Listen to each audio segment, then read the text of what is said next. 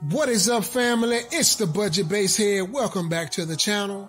Right now, what you guys are looking at is a T-line enclosure that I built quite some time ago. I did promise you guys an update on it, and that's kind of like what I'm doing right now.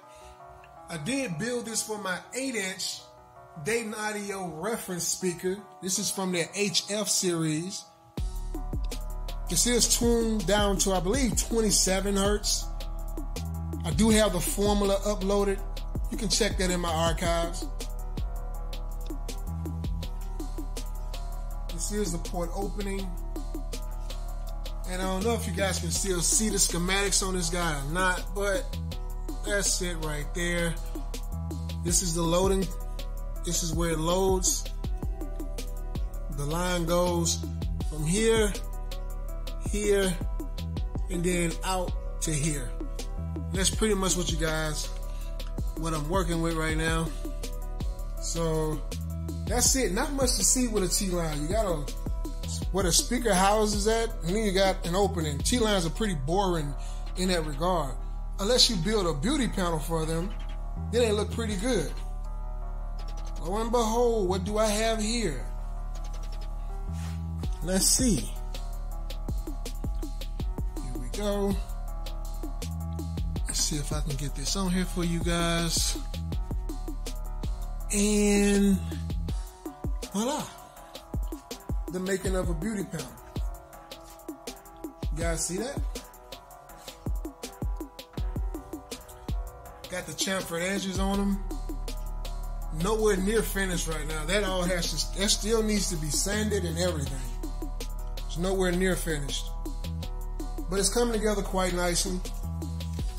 You know what, to make that look even a little bit better though? Because right now all you got is some recessed edges.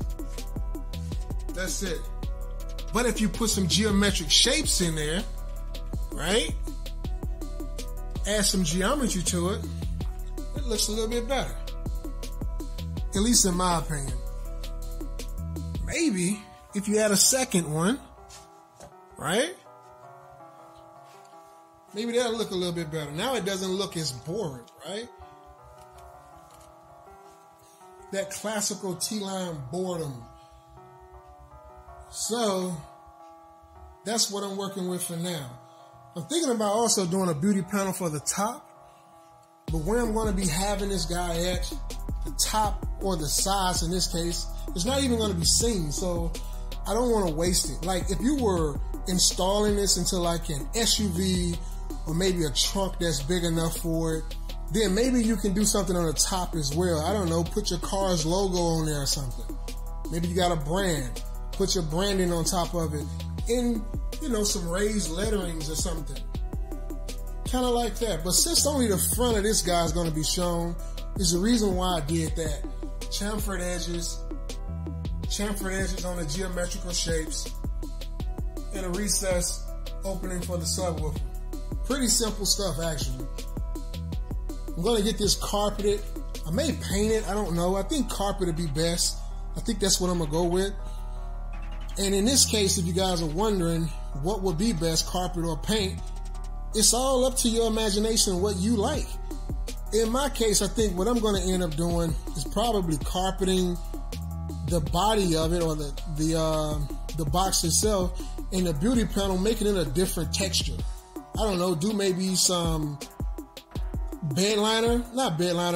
some carpet, regular auto carpet on the box, and the beauty panel could be, I don't know, some type of leather material or something like that. I don't know. It's the imagination is your limit. So what you guys think? Let me know what you think in the comment section below. How should I dress this up? The panel is already done. All it needs now is to be wrapped in something. So leave a comment in the section below. What would you guys do? For all the new guys, if this is your first time visiting the channel, welcome to the family. This is the type of stuff that we do over here on the channel. We do DIY builds, we do product reviews, and pretty much anything that's dealing with someone who has a love for music and sound. So if you like that type of things, if you're into that type of thing, then consider clicking the notification bell after you subscribe.